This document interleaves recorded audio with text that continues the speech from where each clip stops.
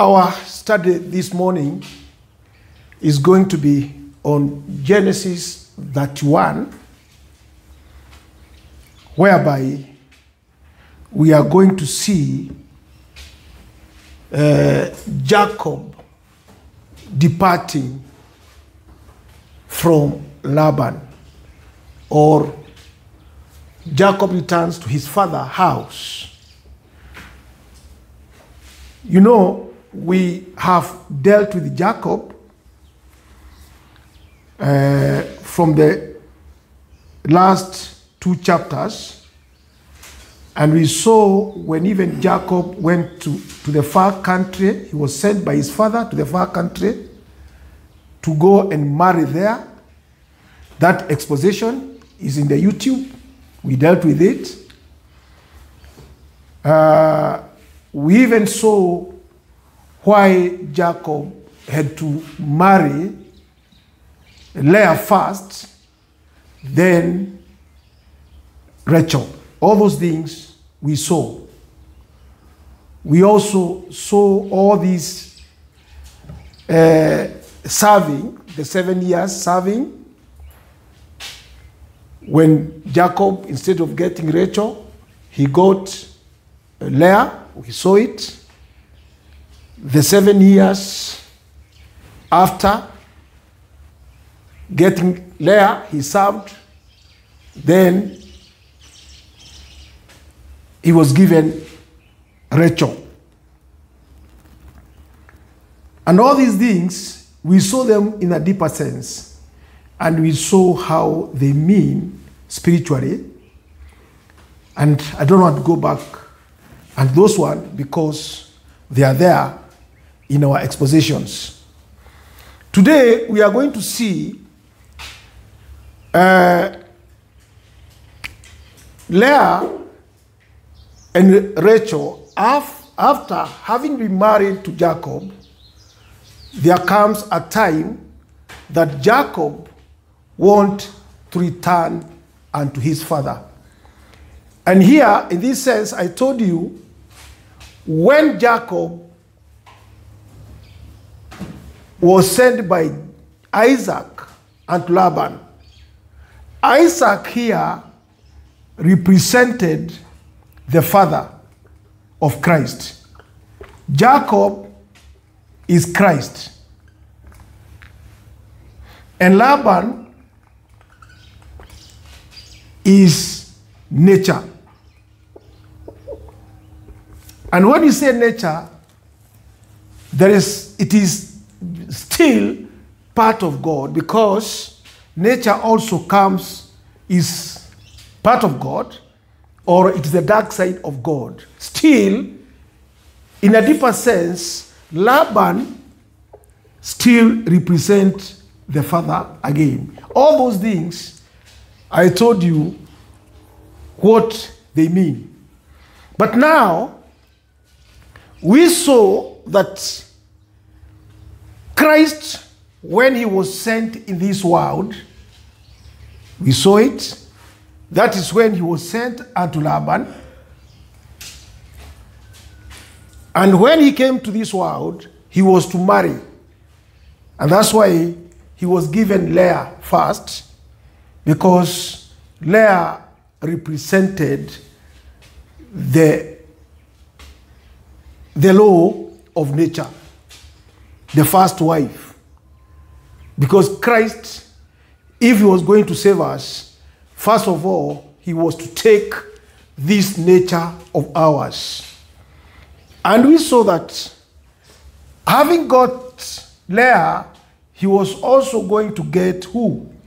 Rachel. And Rachel here represents the true wisdom of God, or the kingdom of God, or the pure kingdom of God. So Christ, when he came, he has gotten all these. He has gotten Leah, that is the physical kingdom of this world. And he has gotten Rachel, the true wisdom. having married these two wives, or Christ having gotten these two, both the law of nature, or having taken this nature upon himself, that is Leah, then afterward he changed or he married Rachel. That is a true wisdom. That is means there is a combination of both Leah and Rachel and in Christ Jesus. Having gotten those, he wants to return back now unto his father, where he came from. That means Christ is going to go back unto God. That's why Jacob is going to depart from Laban back to Jerusalem to his father. So here we are going to see that scenario in a deeper sense and see what it means with Jacob departing from Laban. Let us read Genesis 1, and I'm not going to read the whole of it, but I'm going to just to read some part of it. And here it says, and he heard the words of Laban's sons, saying, Jacob has taken away all that was our father's, and of that which was our father's has he gotten all his glory. 2. And Jacob beheld the countenance of Laban, and behold, it was not toward him as before. And the Lord said unto Jacob, return unto the land of thy fathers and to thy kindred, and I'll be with thee. Verse 4. And Jacob sent and called Rachel and Leah to the field and to his flock, and said unto them, I see your father's countenance, that it was not toward me as before, but the God of my father hath been with me. And you know that with all my power I have served your father, and your father has deceived me and changed my wages 10 times. But God suffered him not to hurt me. If he said thus, the speckled shall be thy wages, then all the cattle bear speckled. And if he said thus, the ring-streaked shall be thy hire, then bear all the cattle ring-streaked. Thus God has taken away the cattle of your father and given them to me. And it came to pass at the time that the cattle conceived, that I lifted up mine eyes, and I saw in a dream, and behold, the rams which leaped upon the cattle were ring-streaked, speckled, and grease-legged. And the angel of God spake unto me in a dream, saying, Jacob. And I said, Here I am. And he said, Lift up now thine eyes, and see all the rams which leap upon the cattle are ring-speckled, ring-streaked, speckled, and grease-legged. For I have seen all that Laban doeth unto thee. Okay, before I go on, let us understand some of these points, because if we don't understand them, sometimes it is going to be hard to know exactly what it means. So this figure represents in the spirit of Christ. It represents the spirit of Christ. When the spirit of Christ in man has got the kingdom of the human nature to himself. You know, then the envy of the serpent in that wrath of nature in flesh and blood awake.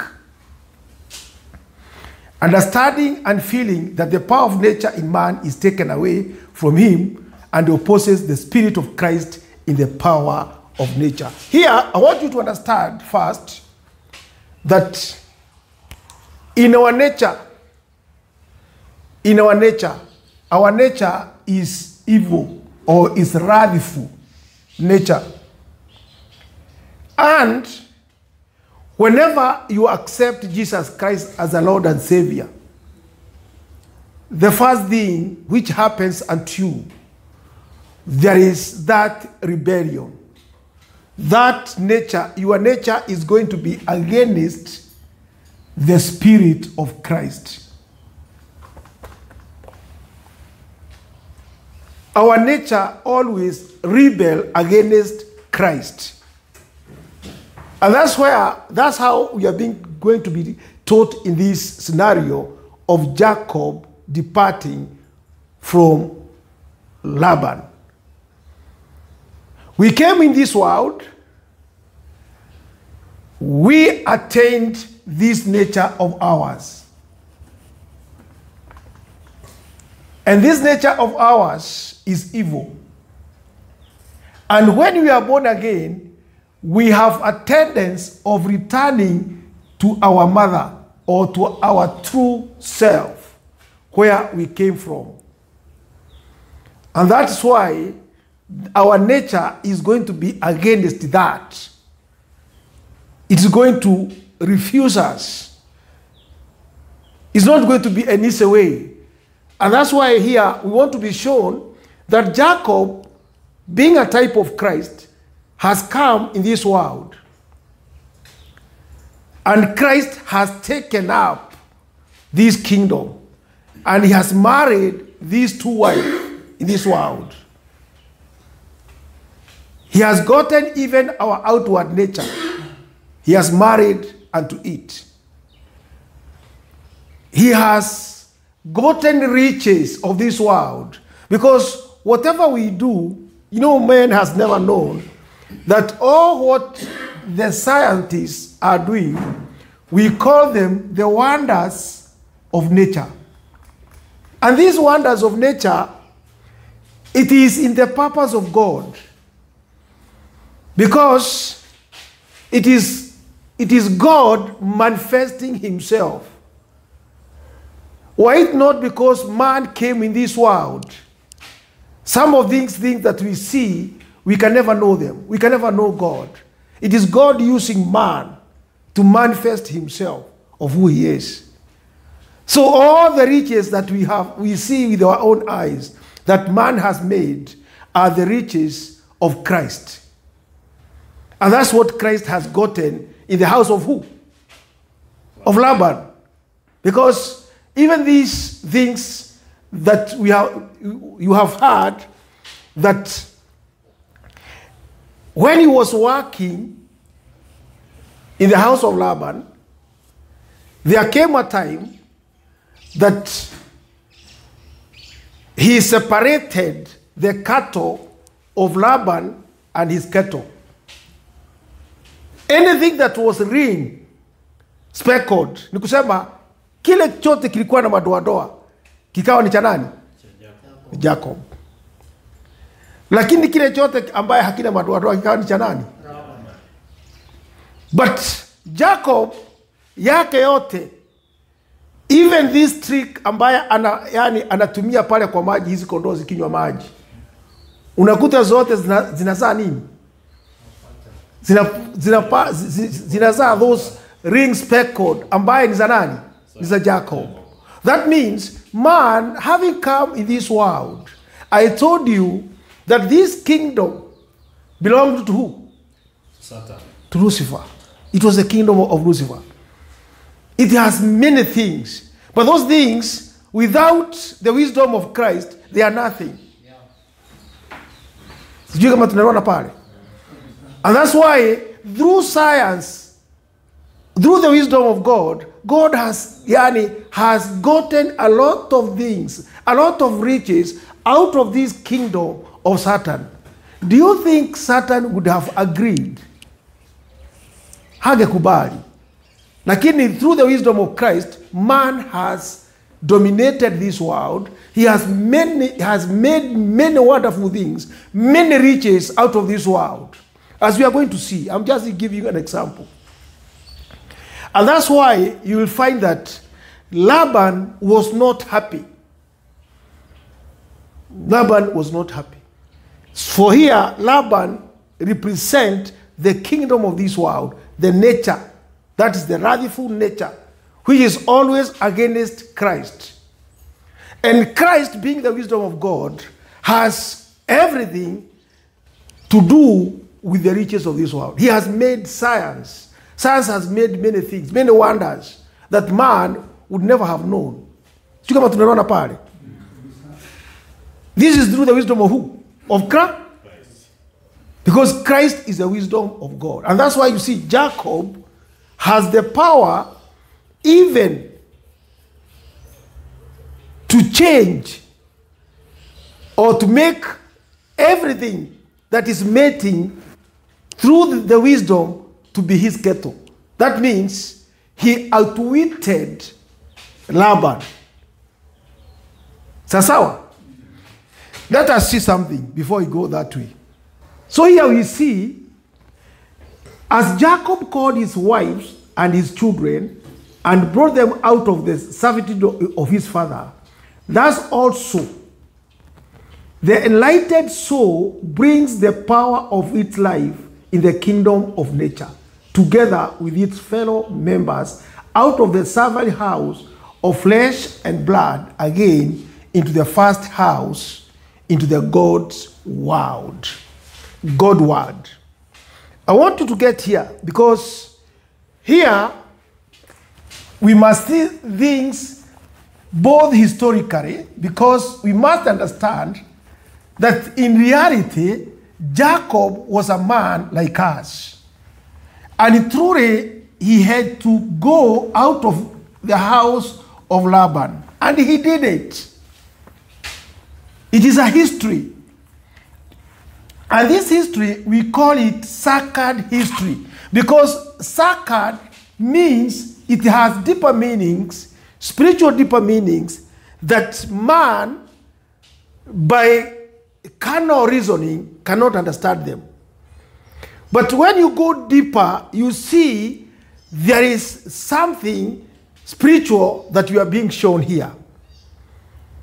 Because here, if you're not going to understand these two, Leah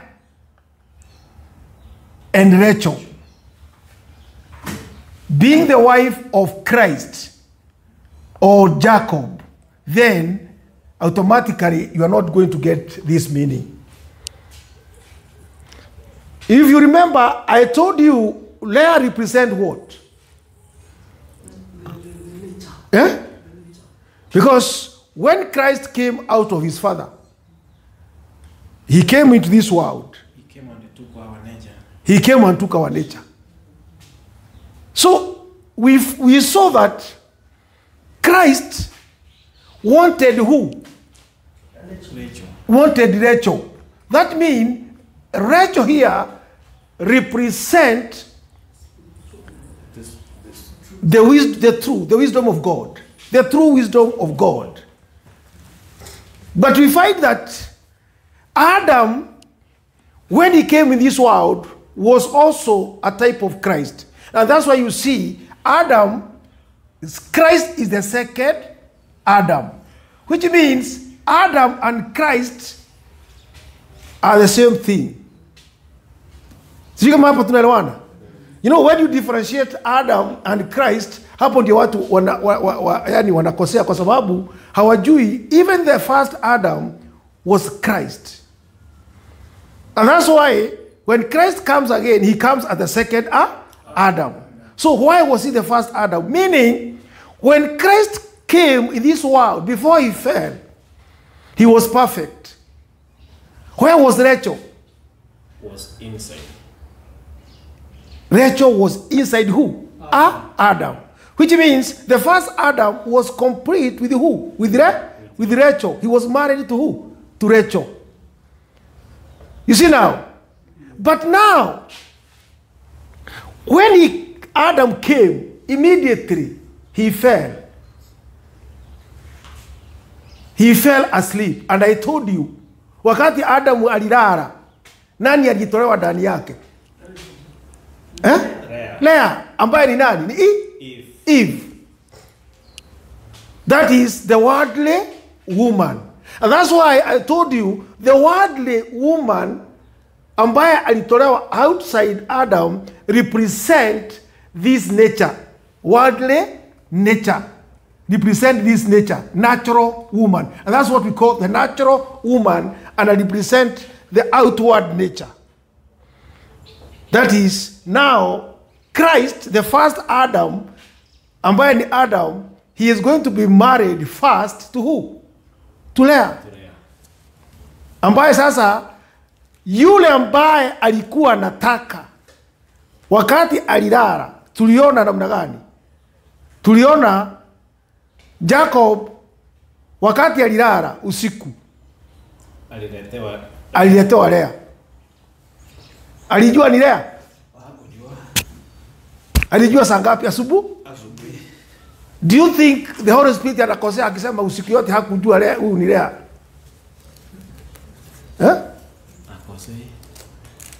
Na wakati aliletewa Laban akauliza kwa nini umelifanya hivyo, akaambiwa namna gani na Laban?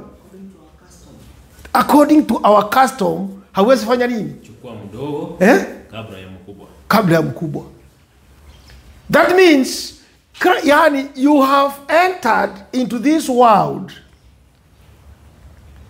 That means, in Christ or in God, the darkness which represents nature must come first. This darkness must come first. And that's why I told you when I was teaching you the 7 properties of God. Tukaona namna gani? Tukaona out of the 7 property, the first, the second, and the third, these represent evil.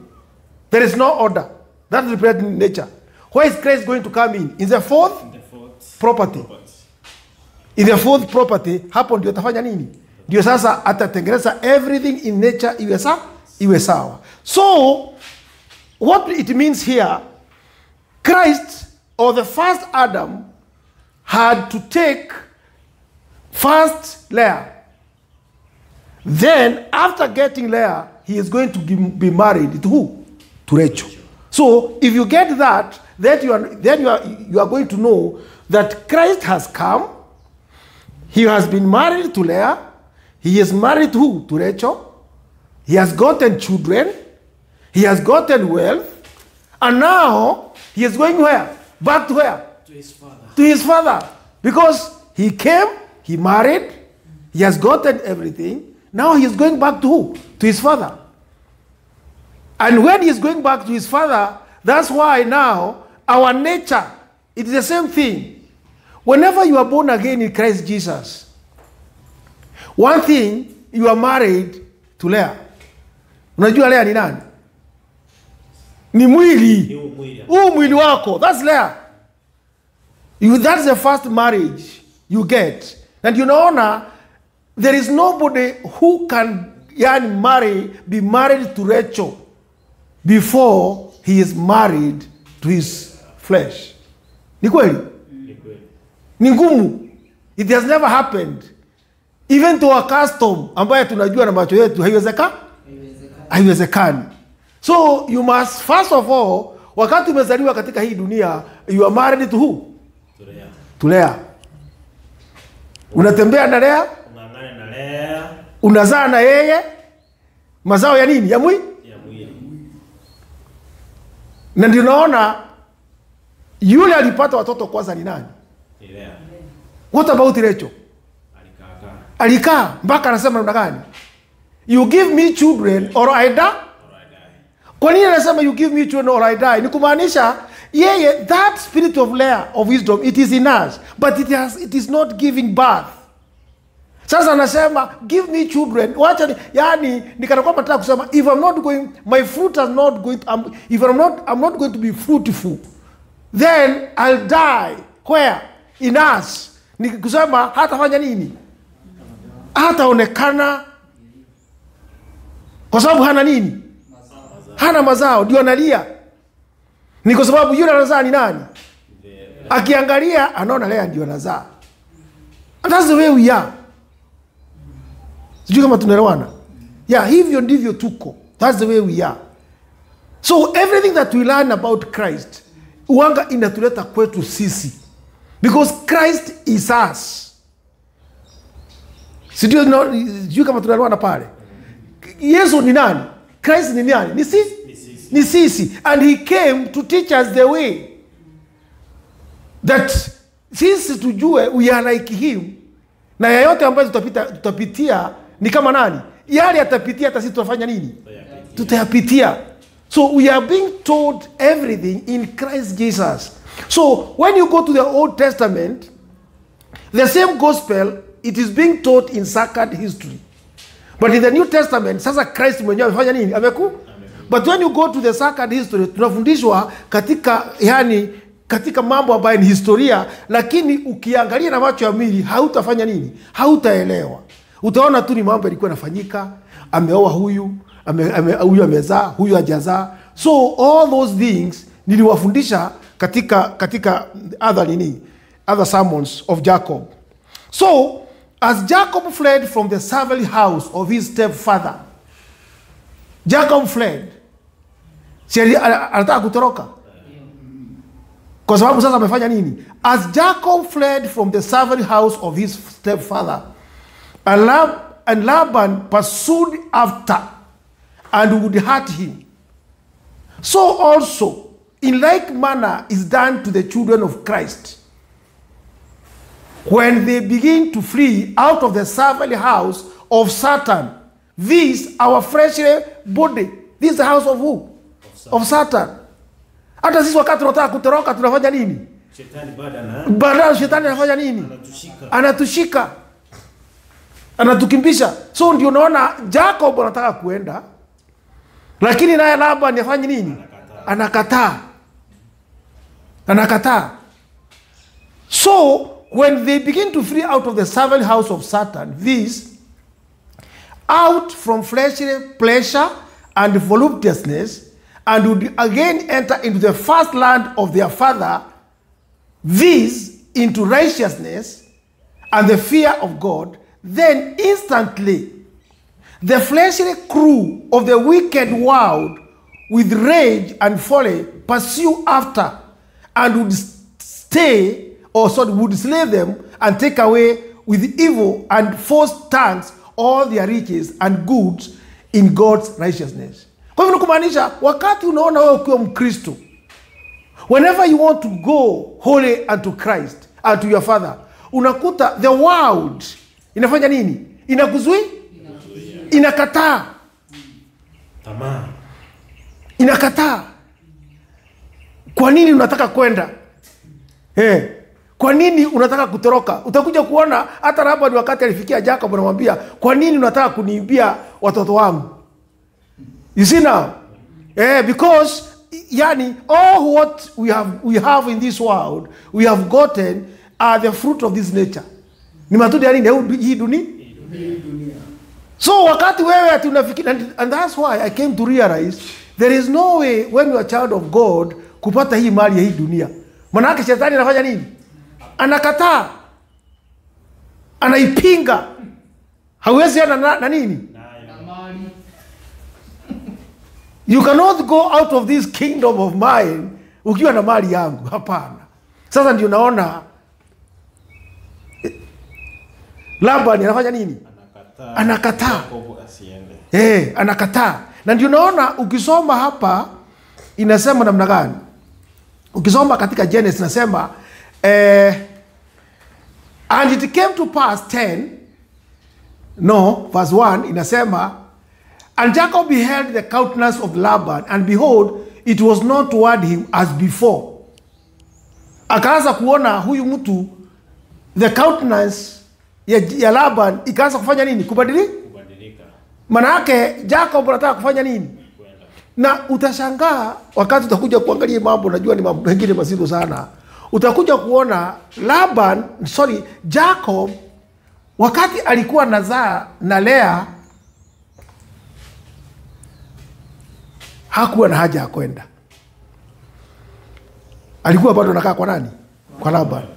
But the moment alizaa Joseph, akazaa Joseph na nani? Na Rachel. Hapo ndio alianza kwenda. You might think it is just like that. Ni kumaanisha the moment sasa Yesu Kristo amefanya nini? Amezaliwa ndani yako, because Joseph here represent the image of Christ in you. Ni kusema umepata sasa that strength, nguvu za nani? Za Kristo. Unafunguka macho yani. Sasa umefunguka macho sasa, manake Rachel amefanya nini? Amezaa. That is the time Jacob alianza kurudi kwa nani? Kwa baba yake. Hapo ndio sasa jani ilianza. Na hapo ndio sasa Laban alianza kufanya nini? Kuzikia akaanza sasa kuona hapana. Huyu mtu ananiondokea. Huyu mtu anataka kuniondokea. Sio kama tunaona pale. Huyu mtu anataka kuniondokea. Manake amezaa nani? Na nimemweka kwa mateka kwangu. Sasa kuna mwangaza kameanza kuonekana kwake. Anataka kufanya nini? Kuondoka. Na sitamwachilia hivyo. Sitamwachilia hivyo. Nitazima hii mwangaza. Hii mwangaza lazima. That's why, na ni wakati Jacob alizaa Rachel akazaa Joseph, ni kumaanisha the fruitful, that inner man akaanza kufanya nini? Kunenepa sasa. The fruit of Christ ikaanza kupata nguvu. Na sasa ndio Jacob akakumbuka nani? Baba yake. Kurudi back to Jerusalem. Ndio arudi pale. Sasa hapo ndio vita sasa itaanza. So hapa tunataka kufundishwa namna gani? In fact, the moment Leah ndio anazaa, Satan hana nini? Ana ubaya na wewe. Ana vita na wewe. The moment Leah ndio anafanya nini? Anazaa. Satan hana nini? Ana vita. Hapo anakimia. Ako sawa. Anajua generation yake inafanya nini? Uko wake unaendelea. Manake hiyo yote ni mazao ya nini? Ya mwili. But the moment Rachel atazaa, hapo vita kwa sababu hata Jacob sasa ndio nimeona hapa amekuwa mtumwa na ametumika sana, wacha rudi wapi? Kwa baba. Naye Laban ameona hapana, huyu sasa anataka kufanya nini? Anataka kutoroka. Sasa hapo ndio utaona Jacob ataanza safari. I would like us to read Genesis 35. Maybe it can guide us on some point. Genesis 35 from verse 1. It says, "And God said unto Jacob, Arise, go up to Bethel, and dwell there, and make there an altar unto God, that appeared unto thee when thou fleddest from the face of Esau thy brother. Then Jacob said unto his household, and to all that were with him, Put away the strange gods that are among you, and be clean, and change your garments, and let us arise and go up to Bethel, and I'll make there an altar unto God, who answered in the day of my distress, and was with me in the way which I went." Sijui kama tunasikia pale? Yeah. So this history signifies nothing else but this. When Christ would with these Rachel's idols God, these our flesh and blood. wakati Christ ataondoa this idol, and tutaona why they are called Rachel's idol, kwa sababu utaona even when wanakimbia pale, Rachel ataiba nini? Idols za nani? Za baba yake.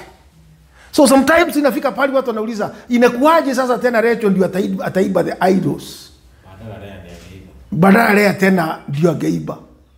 Sasa imekuaje sasa huyu ndiye ameiba the idols? Tutakuja kuona ni kwa nini Rachel ndio aliiba the idols. So here Christ wakati anataka sasa to do away with our flesh and blood and to depart from this servile house and go to his father. When we say, you know, wakati Jacob anataka kufree, ni kana kwamba tunataka kuambiwa, we as Christian, there comes a time when Joseph is born in us, that is Christ Jesus, we want to free from this servile house ambaye ni nini? Ni huu mwili. Tunataka kukimbia, kuondokea. And that's why watoto wa Mungu wanaambiwa wasisikize tena nini? Mwili na damu. Because that is where we are enslaved. Man in this world has never known he is a slave. He has no freedom. You know, freedom, man has never known what freedom is. Man think when he is in this body, he has freedom. But he has not.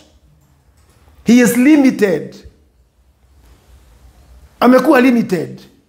Na hii limitation is not freedom. And that's why those who are in Christ Jesus, the moment they start realizing that they are in bondage of this body, that they cannot go back, they cannot attain to that eternal freedom. Sasa ndio naona wakati mtu amezaliwa tena anaanza kurealize that bondage ambaye inaletwa na huu mwili. Because huu mwili is a limitation. Why is it a limitation?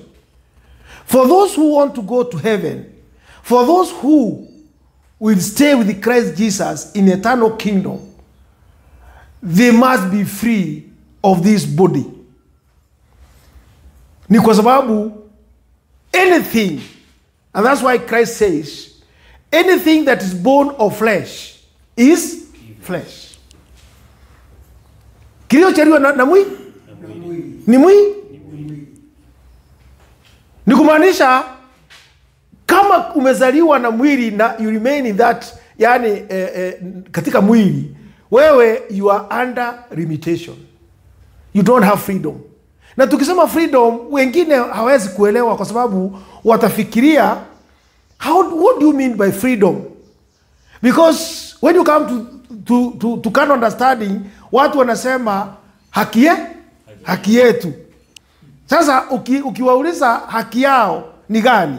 Hii haki ambayo wanasema ni haki yetu ni kufanya kulingana na vile mwili inafanya nini? Inataka. Hiyo ndio tunaita nini? Haki yetu. Ndio tunaona kana kwamba ni freedom. How? That means if somebody is a harlot, apatiwe nini? Haki ya hiyo mwili yake. So ukiangalia the freedom in this world ambayo watu wanaita ni freedom, it is bondage. Ni kwa sababu ule ufungu ambao mwili umekuweka, wewe ukiangalia na macho ya mwili unaona wewe uko huru. Lakini katika macho ya kiroho wewe umefungwa. Na umefungwa na nini? Na mwili. Kwa sababu mfano tuseme mtu mwenye anafuta sigara. Yeye wakati anafuta, yeye anaona ako sawa. Yes. Huru. Hiyo ni starehe yake. Lakini hapo aka bondage. Yani yeye hayuko huru. Ni kwa sababu ni mtumwa wa mwili. Anafanya kulingana vile mwili inafanya nini? Inamsukuma. Mwili ndio inakuweka limit. Yeah. inakusingira. You cannot go, na ndio unaona You cannot go beyond that is it. Kwa nini watu wanasema kitu kama addiction? People have never known addiction, it is a limitation ambaye is a bondage ambayo umewekwa na nini? Na mwili. Kwa hivyo ni kumaanisha this addiction, siwezi kaa bila kunywa pombe, siwezi kaa bila kuvuta sigara, siwezi kuwa yani drug addict. I have to live with a drug. Ni kumaanisha your body has adapted to a certain law, and wewe you must fulfill it whether you like it or not. Sasa hapo ndio unaona wakati mtu anapelekwa rehab, wanga anajaribiwa kuondoa hii bondage, at least hii mwili ifanye nini? Imwachilie. So here hapa sasa ndio tunataka kuambiwa Jacob as a type of Christ, wakati anatoka kwa Laban, ndio anaambia bibi yake na watoto wake watoe nini? Kila kitu ambacho ni yani watoe all the garments, idols. Si ndio? Yeah, wanaambia watoe all the idols. Manake anawaambia let us arise, then Jacob said to his household and to all that were with him, put away the strange gods that are among you, and be clean, and change your garments. So this change of garment ni kumaanisha you put a new garment, which is Jesus Christ. Ni kwa sababu nani? Joseph amefanya nini? Christ amezaliwa ndani yako sasa. You put another garment. You put away gods. Gods hapa in capital letter nataka kusema anything in this world ambaye wewe unaichukua ni kana kwamba ndio inatawala wewe is a god. Anything, be it what it is, even riches. Ukiwa wewe maisha yako yote ama mafikira yako yote ni ya mwili na utajiri, it is a god. It has become your god.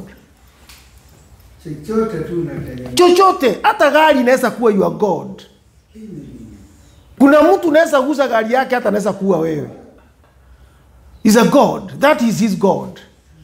To you, and that hiyo mabati kwako wewe, you are nothing.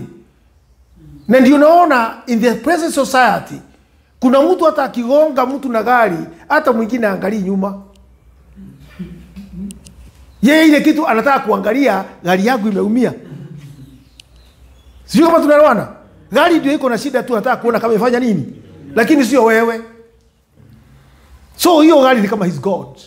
Na yeye ajui that man huyu amegonga is more nearer to God, and he is his god. Kuliko nini? Kuliko gari. Ama kuliko hii mambo tunaona ya mwili. So ndio unaona sasa Jacob anasema you put all strange gods zote muache. Ndio tufanye nini? Twende safari. Sawa? Yeah. Ukiangalia in that verse anasema he'll arise and go to Bethel and dwell there and make there an altar to God. An altar. This altar, people or the present generation, not even the present generation, many even in church history, has never known what an altar is. When you come to history, truly Jacob had to build an altar somewhere where to sacrifice unto God. But this altar, Jacob is a type of Christ. Which means this altar that Jacob is going to build, it is Christ Jesus. So an altar, it is Christ Jesus in us. Because that's where we sacrifice unto God in the New Testament. Which means there is no one who can sacrifice unto God in the New Testament if Christ is not, he is not born in Christ, because it is only through Jesus Christ that your prayers your sacrifice can be received unto who? Unto God? Unto God. So the altar is not anywhere. Ama hii mambo watu wanaita pulpit. That's not an altar. Hiyo yote sio altar. Na ndio unaona when you come to the present church wanarembesha sana the pulpit. Wanafikiria the pulpit can represent the altar. No. If you yourself, if you're not born into Christ Jesus and built in yourself an altar, when we say built in yourself an altar, that we mean this, that the name of Jesus Christ be in you. That means the character, everything, the way of Christ, you become like Christ Jesus, both in nature and action. Then you become an altar of God. Then whatever you ask in his name, itafanya nini? Utapewa. Lakini utakuja kuona hypocrites bado wanafikiri they have an altar of Christ. You are doing things of the flesh. Mambo ya mwili ndio inakuongoza. Na unasikia Jacob anasema namna gani? Put away. Put away what? God. All strange gods. So kama wewe ni Mkristo and yet you have other gods of this world. Gods here tumesema hata utajiri. Kama wewe ni preacher na haja yako niwe na magari na mandege na nini. You are not building Christ altar. You have no altar of Christ. You have not put out strange gods. You have not changed the garment. Ni kwa sababu, kwa nini ana change the garment? Ni kwa sababu ametoka wapi? Ametoka kwa Laban, anaenda wapi? Kwa baba yake. The house of God. Na this house of God ndio anaambiwa ni wapi? Bethel. Na hapa Bethel ndio tunaona wakati alikuwa anaenda kwa Laban, hapo ndio Jacob alilala, akaona nini? The ladder ya kushuka na kupanda. Na kupanda. Na hapo sasa ndio anaambiwa, hapo ndio sasa tena anaambiwa you change the garment, because that, na kabisa ukikumbuka alisema hakika this is the house of God. Na ukisoma pale anaambiwa arudi wapi? Hapo Bethel atengeneza nini? Na aliweka jiwe pale wakati alikuwa anaenda. Na akasema ukinikipeleka na nikirudi sitasahau. Na hapo ndio anakuja anatengeneza the altar. You see now? Na hapa ndipo utakuja kuona the church, that is Jerusalem. Kanisa itafanya nini? Itajengwa. The temple itakuwa pale. So all these things inatufundisha mambo ya ndani sana. Ni kwa sababu tunatakiwa tuone that this altar represents Jesus Christ. When you go to the Old Testament, when you come to the New Testament, tunasahau, we are not now talking about worldly altar. No. Tunaongea juu ya spiritual altar, ambaye is Christ Jesus, the hope of growth. Yes. Lakini sio nini?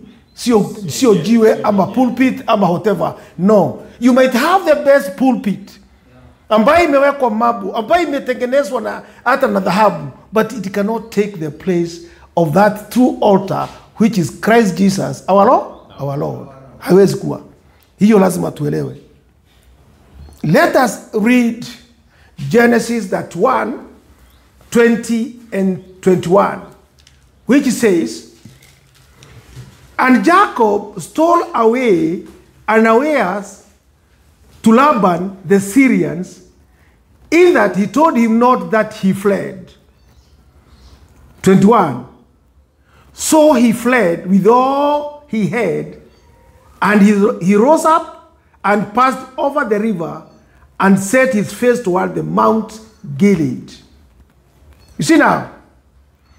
But here you see, Jacob stole away the heart of Laban, the Syrians, in that he secretly fled away with his daughters. It has very same inward spiritual figure contained in it. For the word became man and took Laban's, that is nature, the other Adam's daughters and brought them by divine uncertainty away out of Adam's house into God's house, which in that place is called stealing. Was it actually stealing? Yeah? Because hapa tutaka kuambiwa when Christ Jesus came in this world, yes, he took the daughters, or he took this body or the law of nature which is there. Ni kwa sababu tunaambiwa Christ had to put the garment of the first Adam. Si ni kweli? Ndio aweza kutuokoa. Sasa swali ni je, wakati sasa Adam anaondoka na Rachel na Leah wanaondoka, pale tunaambiwa he stole the daughter of who? Of Laban. Aliba yani watoto wasichana wa nani? Was that stealing? No. It was not stealing. Ni kwa sababu yeye, in fact, ni kana kwamba tutaka kuambiwa, if wewe kabisa kabisa you are going to be a Christian, remember there is no way Satan mtakaa chini munegotiate na yeye. Yeah? So, but in a sense, you can also say it was stealing. Yeah. In this sense. You know, this kingdom was initially Lucifer's kingdom. Yes. And if it was Lucifer's kingdom, so even anaambia Jesus, wakati anamtempt, everything is given to me. Everything has been given to me. Everything is mine. Yes. So when Jacob is free, wakati anatoka, so according to Laban, because Laban tumesoma ni nature, ageona ni kabisa kabisa huyu mtu ameiba kile kitu chake. That is true. Ageona hivyo. So I think hapo ndio anatumia the word stealing, because ni kweli, because this nature belonged to who? To Laban. These two daughters belong to Laban. Yeah. And now he is stealing them. But in actual sense, he is not stealing. Yeah, for him is not. He is not. Because everything, even those ones, to a larger extent, they belong to God. Yes. But according to to Lucifer, it is like now still because anasema this world is mine, the kingdom is mine. That is true. But initially it belongs to God. Yeah. That's what happened. There is no stealing. Sababu vile unatusomesha ni Kristo awe ndani yetu na ako ndani yetu. Alafu tuangalie, we go beyond. Kristo akiwa ndani yetu, yeye ndio muumba. Ndio aliumba. Tukiangalia in another sense, tunafundishwa huyo yuko ndani yetu ndio aliumba. Kwa hivyo he is not stealing. There is no stealing, ni tuondoe mipaka. Okay. We see in another dimension. Sio kuangalia hapa chini. In the third dimension. Kristo ndiye aliumba hata akauba ule Satan. Kwa hivyo sasa Kristo aliumba nini? So it is the same way. Angalia mbele zaidi. That is true. Yeah. But we want to see it why the scripture has used the word stealing. You know, hapo ndio tunaangalia. We know truly, but we want to see why it is stealing. For example, tunaambiwa ni nini ambaye wewe uko naye ambaye si yakupatiwa? Iko? Kile kitu ambaye uko naye ni ya nini? Ni ya kupewa. Suppose mtu akuja achukue hiyo simu yako, utasema namna gani? Na sasa ukiambiwa hivyo ni kio ninakio gitari yako heyoni. Ndio uondoe mipaka, uone Christ, ujue ni Kristo in you, na chochote uko naye ni Christ. That is true. That is true. Like kuwe na ile kitu kiliingia Satan ili ajione uondolewe hiyo kitu. That is true. Yeah. But the point is, hiyo simu ni yako. Ni yako. Ndio hii. No. You know, we want to put it right. You know, and it's your argument. We want to. we want to put it, wacha nitumie ndungu, uko na simu. Yes. Na tunaambiwa nini ambayo uko naye ambayo si ya kupatiwa. Hakuna kitu ya? Kila kitu ni kupewa. But the moment you have acquired that phone, it is you. It is mine. Unasema ni ya? Mtu akija ichukue saa hii, utasema amefanya nini? Ameiba. Yeah, he have stolen. But in actual sense, hata yeye hiyo kitu sio nani? Sio yake. Hivyo sasa ndio the word, the scripture inataka kutumia. That Laban anasema you have stolen my daughters. Because everything is created by God. Even Satan himself. But whatever he has been given, it has become his. Yeah. Now it is his. If you take them, you are unaniibia. That means now you have a body. I told you the outward body that we have, that was created from the earth, it belonged to the kingdom of who? Of Lucifer. So now when Christ Jesus comes and he changes that nature of yours to serve the will of God, Satan is not happy. And then he used that word. Yeah, and he'll use that word that you are stealing. Even Yes. if he uses that word, it's Christ in me, and I myself am above Satan. It is true. That is true. I don't want us to go that direction. I can get that point that you are saying, but we want to get the scripture to understand. You know, when we are doing exposition, we try to put things to expound that scripture. Mwalimu, hata ukiangalia hapo, hiyo inataka kutufundisha ya kwamba tusichukulie kwa sehemu moja tu peke yake.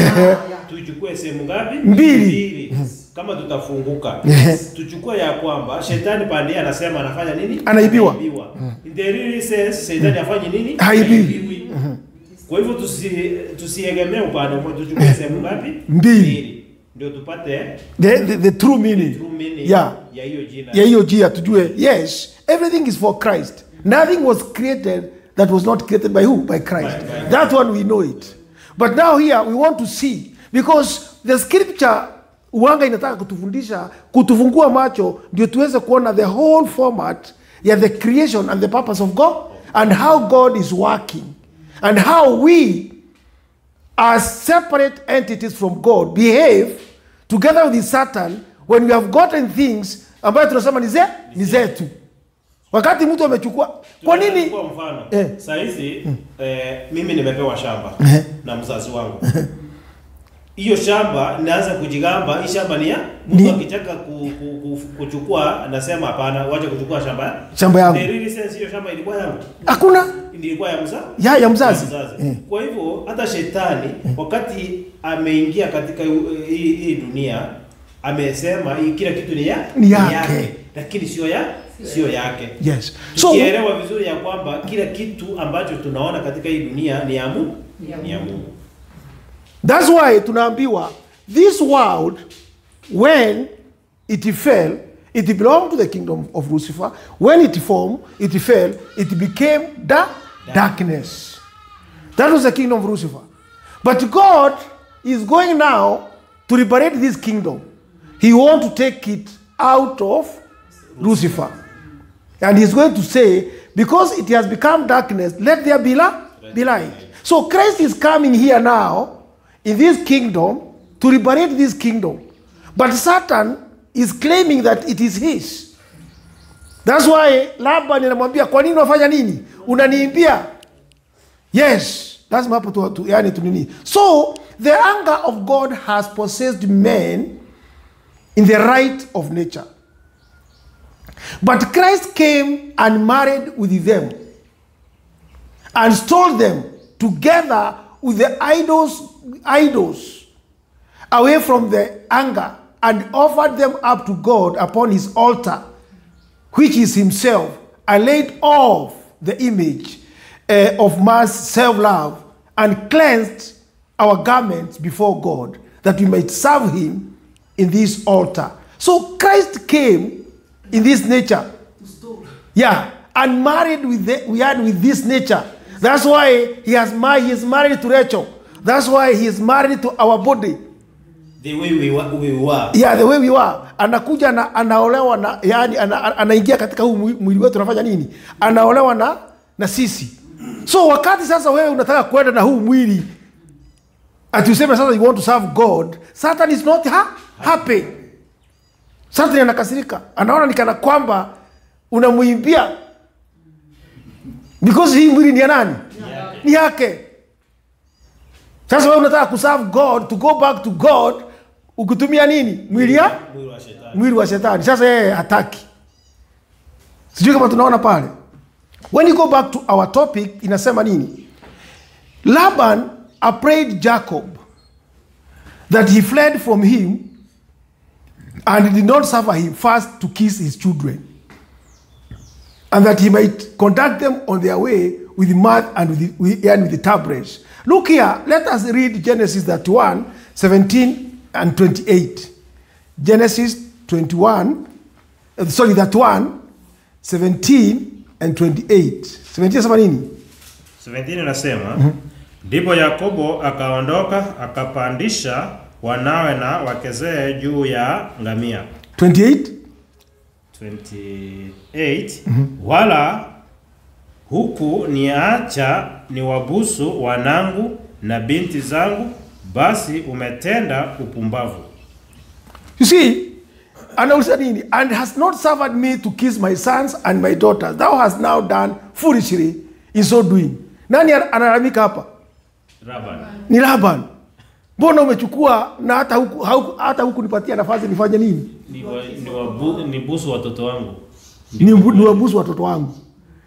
Na mali yangu, kwa sababu hao ni wangu. So hapo sasa ni nani anaongea? Sasa ukija katika nature, unaambiwa namna gani? Sasa anakuambia namna gani? Unataka hata kwenda na hizi vitu unaona vile zinapenda na ni vitu zangu. Na hata uweze hata kunipatia nafasi hata nifanye nini? Nisiguze kidogo, nikisi wao. You see, here sasa ni Satan inatumia nini? Yeah, enticement. Cunning. Is a cunning. Yani hiyo ni cunning kwa sababu sasa anataka kuoneshana yani hiyo ni mimi sina ubaya. Mimi sina na ubaya. Hata kana kwamba unaniacha.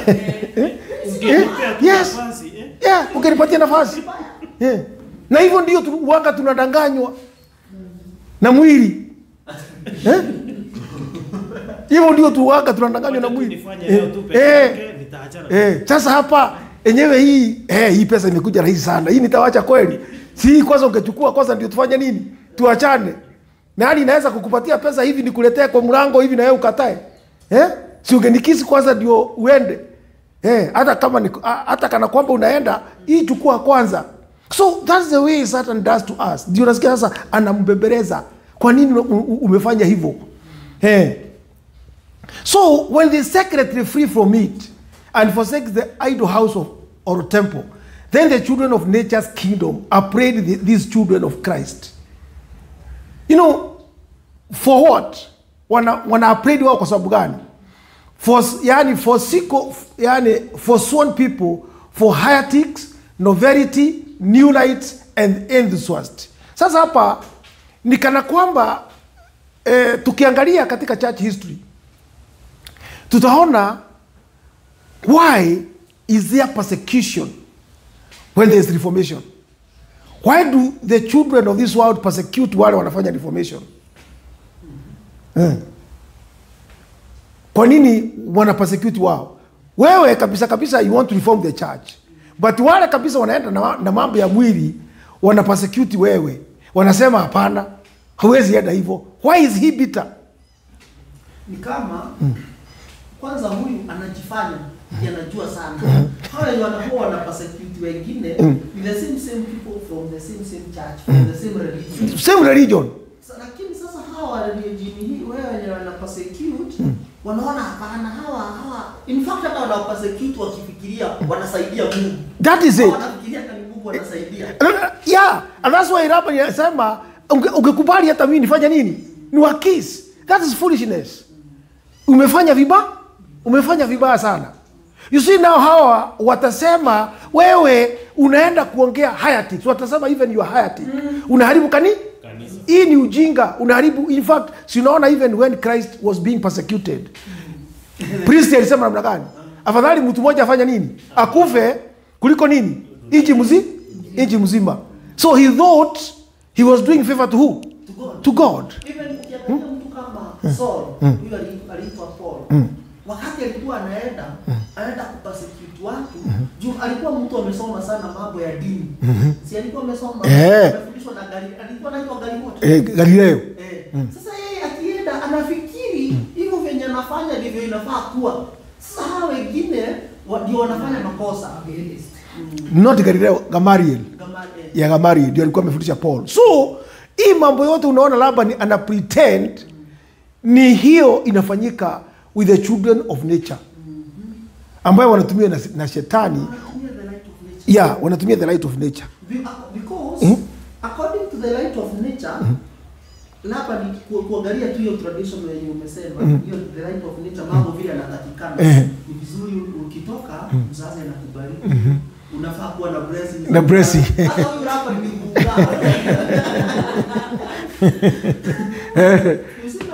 So Laban sasa ni kuunga. Sasa anashika huyu kijana. Ni tabu. It is a bad thing. It is a bad thing. It should not be like this. Yes. So ukiangalia, in fact utaona even tradition tuko namna gani. Kuna watu kabisa saa hii wanajiita ni wazee. Kuna things ambayo wanasema hii huwezi kuwa namna hii. Ukienda na hii njia hii ni ujinga. That's why mambo itafanya nini? So you cannot go to religion uache tradition. Na ndio unaona tunafika pahali unaona watu katika tradition wanataka kurudisha watu katika tradition, lakini si uende ati wewe useme wewe ni Mkristo, lazima tu kuna mambo ya kinini? Ya kinyumbani. Na ni religion yetu. So ndio unaona sasa huyu anasema this is foolish. Hii ni ujinga. Ungekubali kwanza ni kizi hawa watu ndio ni wabali. You see now, Satan anataka kuoneshana he is also an angel of what? Of light. Yeah. That's the light of nature. That's the light of nature. You cannot just go like that. Lazima tufuate traditions. Na mwalimu kiangalia pale alikuwa ameambia kuhusu yule mtoto aliyexchangewa usiku. Yule alichangewa. Anaambiwa na Laban according to our customs, according to what we do. Yes. So yule Laban ni kama anafuata order of nature. The light of nature. Yeah. That's why unaona yani lazima angeenda kulingana vile afanya nini. Kwa hivyo wewe hautakiwi kwenda vile yani unaenda. Lazima we have something to do.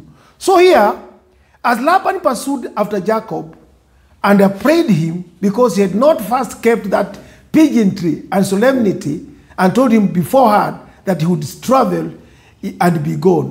Yani yeye alienda akakosana nini na custom. Thus Babel also would fain have. Hivyo ndio Babel, kanisa la Babel nakuwa. That the children of Christ should only enter into God through their solemnities. Unaona sasa? So ukija katika Babel, kanisa ambaye ni antichrist, na inaamini lazima ile njia wameweka ifanya nini? Ifuatwe. Kama hutafuata hiyo sasa is foolishness. So unaona ndio unaona watu wamekuwa confused in this world because they have never known that Rachel, not even Rachel, Leah, the church of Leah, is the church of Cain. The church of Cain. The church of Leah. Yeah, Leah represent Cain. Sijui kama tunaelewana pale. Yule Cain moja. Huyu Cain, Leah ako katika that line. Manake ni kanisa la hapa la mwili ambaye linatumia this worldly reasoning. Ambaye ni reasoning ya nini? Ya mwili. Because Rachel is the wisdom of God. And you know natazaa nani? Joseph, ambaye ni Christ, the wisdom of God. Lakini ukija katika Rachel, Leah, tutakuja kuona hawa watoto vile amewazaa. Na ndio unaona amezaa ya kwanza amezaa nani? Reuben. What did Reuben does? Alifanya nini? Bibi ya nani? Ambaye baba yake ni nani? Jacob. So nani alikataana na Mungu? What did the first Adam do? Alifanya nini the first born? Adam. Alikatana na Mungu. Kwa hivyo alilala kilala kitanda ya nani? So that's why unaona ndio Leah anazaa nani? Reuben. Ukienda katika the prophecy of Jacob utaelezewa Jacob alilala kitanda ya baba yake. Ni kusema yeye alikataana, he rebelled against his father. Paka kanana na bibi yake. You see now? Sasa ambaye hiyo ni nini? Ni tabu. You see now? So ukija sasa, when we are going to study these sons of Leah, utakuja kuona Leah atazaa vijana pamoja na nini, atazaa vijana gapi? Si? Alafu Leah. Alafu atazaa nani? Wasaba. Atazaa Dina. Wasaba atazaa na ni mwanamke. Hiyo ni kumaanisha Dina atakuwa defiled. Atakuwa defiled. Sasa ni kumaanisha uzao wote wa Leah ambaye ni 6. Alafu the 7th, the completeness of Leah atakuwa Dina. Anaye Dina atakuwa a whole.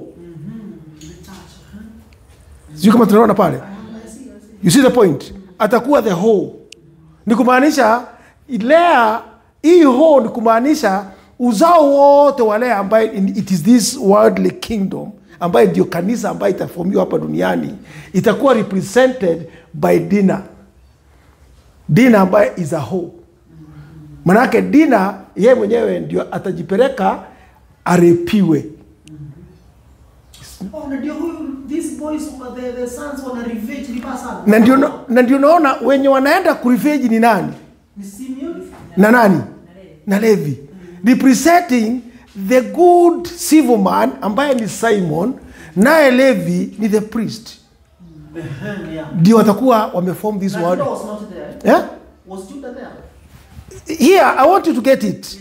Because if you're not getting the point I'm giving you, you would see what I mean. I mean, Leah forms the kingdom of this world, ambaye it is this outward church. Na this outward church, ndio naona Leah anazaa 6 men. Na the 7th ni nani? Ni Dina. Ambaye huyu Dina atakuwa raped. Ambaye atakuwa a whole. A whole ni kumaanisha it is ni malaya. That means the church ambaye itakuwa represented by Leah, manake this worldly church yote, the whole Christianity that we see in this world, it is represented by Leah, ambaye ni inalipikuwa na Dina, ambaye Dina is a whole. Ni kumaanisha ni kanisa ambaye si yakwe, manake imetokana na nani? Na Leah. Ni kusema imetokana na this worldly nature. Because the true church itatokana na nani? Na Rachel. Ndio atazaa the true church. Ambaye hii ndio utaona Rachel wakati kabisa yeye ndio anazaa nani? Joseph ambaye ni Christ. Na anakuja anazaa nani? Benjamin. Ambaye Benjamin ana represent the saints. Nana sasa ana represent the true saints of Christ, ambaye ndio naona Rachel wakati anapata Benjamin anafanya nini? Anakufa. That means Christ will die because of the saints ambaye ni Benjamin. Tunaona pale. So when you come to Leah, huyu Dina ambaye is a whole, ni kanisa ambaye ni whole, ataenda kupiganiwa na nani? Na 2 brothers ambaye watashikana pamoja. One is a priest na mwingine ni waduni. That means ukiangalia the church, the present church, uwezi kudifferentiate the politicians and the priest, ambaye wote wanasema wanapigania nani? Kanisa. Sijui kama tunaelewana. Sijui kama tunaelewana pale. Dina alienda kupiganiwa na nani? Simon na nani? Na Levi. Who is Levi? Ukija katika the Old Testament, Levi alikuwa nani? Alikuwa priest. Naye Simon ukienda katika prophecy ya Jaso ya nini is a good citizen ambaye ni politician, the learned man in this world.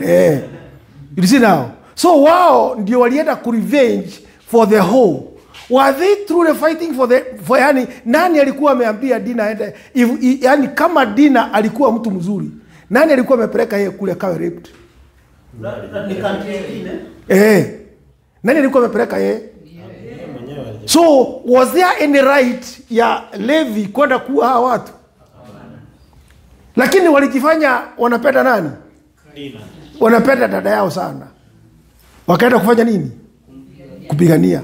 So the same case yani is happening today. Huyu the priest ambaye anajifanya ni wa kanisa, anajifanya mtu ambaye kabisa anapigania kanisa. Na politician ambaye kabisa wanashikana na huyu priest, wanajipigania ati sasa wao wanapigania nini? Politician analeta pesa na ukicheza hata unaweza umia. Politician wameshikana na kanisa. Lakini hii kanisa ambayo wanapigania si ya kweli. Because it is represented by Dina, the whole. Tunaelewana pale? Umeiona? So, hivyo ndivyo ilivyo. That's why wakati tunasema Leah ndio ana represent the outward church. The true church ambaye ni Rachel, it is not even when you come to the west, hata hawajaijua. Hapo sasa ndio nataka kuja sasa the point ya nani. Yes, we have the church. We have the church in the west.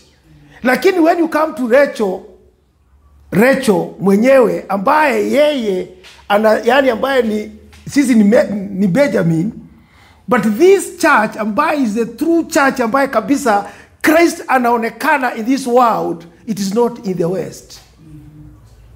Manake the west inakuwa represented by Dina. Sio darkness, Dina. Kama yani a whole. And that's why ukienda katika the book of Revelation inaitwa anti-Christ. Anti-Christ. Ni kanisa lakini ndio ni kanisa lakini it is anti-Christ. So utakuja kuona when you come to the church today, there is a verse, wacha nione kama nitaiona, ambayo inasema, if you read Isaiah 59:19, it says, so shall they fear the name of the Lord from the west, and his glory from the rising of the sun. When the enemy shall come in like a flood, the Spirit of the Lord shall lift up a standard against him. So if you read there are some other translation, which say, so shall they fear the name of the Lord from the west, and his glory from the east. Kuna another version inasema hivyo, his glory from the east, his name from the west. What's the difference? Yeah? Yeah? Simple. You know, the name, yeah, they will fear the name, but his glory will be in the east. There is also another one, ambayo inasema, that is Isaiah 66. Isaiah 66, let me see. It says, thus, 66:12, for thus says the Lord, behold, I will extend peace to her like a river, and the glory of the Gentiles like a flowing stream. Then shall he suck, he shall be borne upon her sides, and be dandled upon her knees. Hiyo inasema namna gani? Yani mwalimu, Kiswahili unaweza kusema namna gani? Eric, yani Kiswahili inasema namna gani? Kiswahili inasema, maana Bwana asema hivi, tazama, nitamwelekezea amani kama mto na utukufu wa mataifa kama kijito kifurikacho.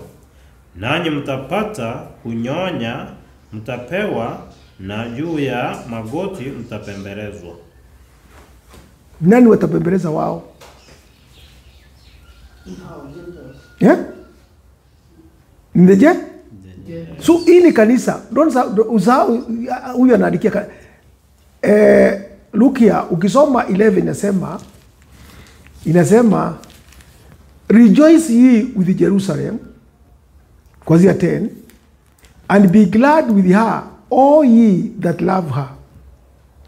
Rejoice for joy with her, all ye that mourn for her. Na Jerusalem ni kanisa. That you may suck and be satisfied with the breast of her consolations, that ye may milk out and be delighted with the abundance of her glory. Naona mpaka hapo. For thus says the Lord.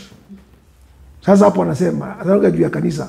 For thus says the Lord, behold, I'll extend peace to her like a river. Ni kanisa. I'll extend peace of her like a river. That is the church. Sasa mwalimu. And the glory of the Gentiles like a flowing stream. Kwa hivyo, there is, even the Gentile has a glory ambaye ata-extend kwa nani? Kwa kanisa. Unasikia vile anasema, there is a glory in the Gentile ambaye bado ata-extend kwa kanisa. Then shall ye suck. Sisi sasa Jerusalem. Yeah, sisi sasa Jerusalem. Then shall ye suck. You shall be born upon her sides. Sasa huyo Gentile ambaye akona glory. You shall be born upon her side and be dandled upon her knees. What is to dandle? Kiswahili sema ni nini? It is to be comforted or to stay closer. Yani kama vile unaonaga mtoto anakuja unamtuliza vizuri, unamuomba vizuri yani. Yes. So wakati unaona vazi kama hii, unaweza shangaa uone how come the Gentile watakuwa ndio wako na glory. Hii glory, tunasikia pale the West watakuwa na nini? Na the name, they refer the name. But when you go to the East, the glory.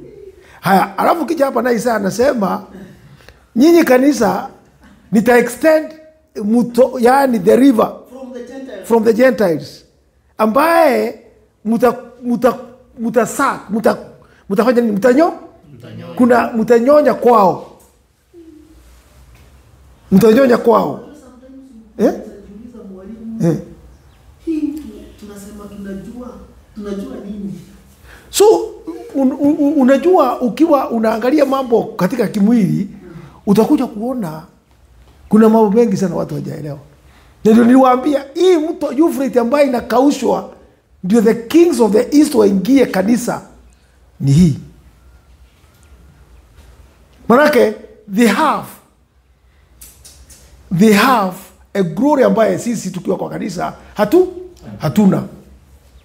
Na ni kweli ukiangalia nacho na haya macho yetu how they do things.